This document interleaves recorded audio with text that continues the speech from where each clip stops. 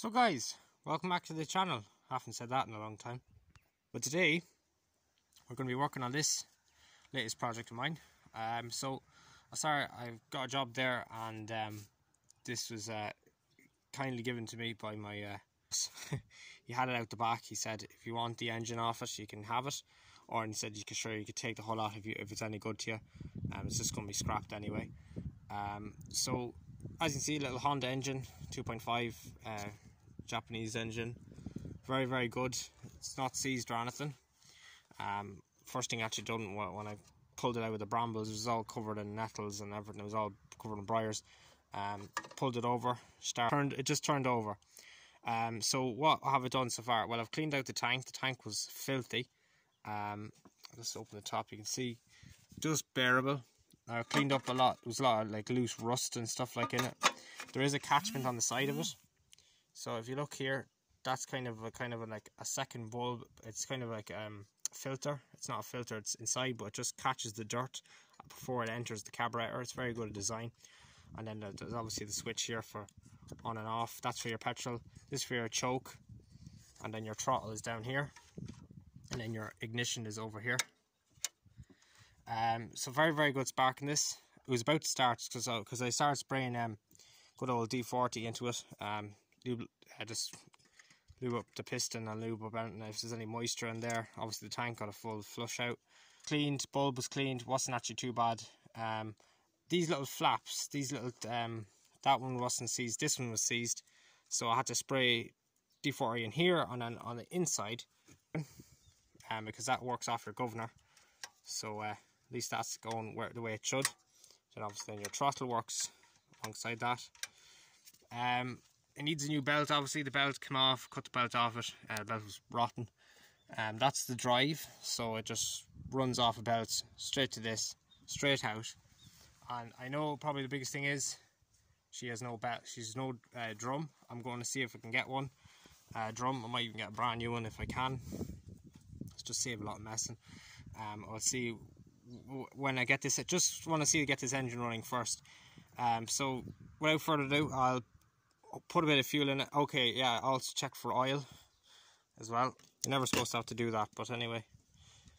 The engine, if it's sitting on the ground, it'll just oil come out. So I think on this one there's no dipstick, so it just has to be filled up to the mark. There's plenty of oil in it. That's the drain plug there. I will give it an oil change once I know the engine's good.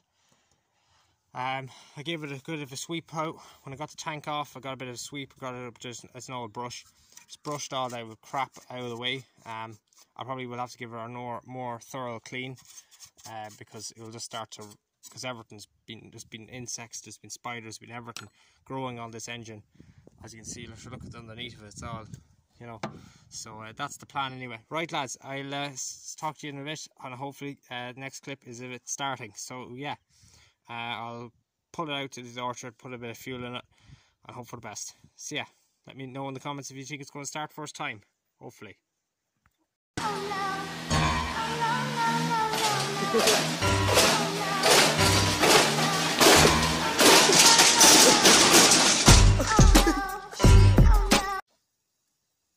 There goes nothing.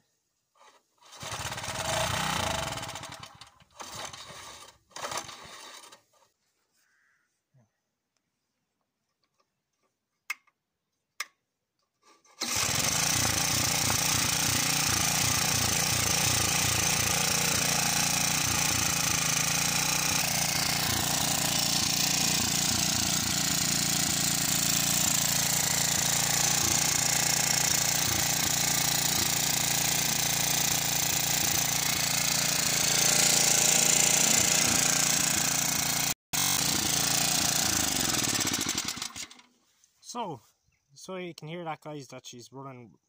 She's in here there. The governor doesn't know where to stay.